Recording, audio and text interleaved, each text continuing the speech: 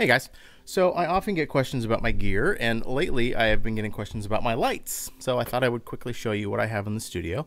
I need bright lights behind me to make sure my key is lit and not too shadowy. So I just recently got two newer brand, it's the NEEWER LED video lights. They're nice because they're both daylight and warm. So there's a yellow and a more white light, and you can adjust those independently or just turn them both up and be super bright.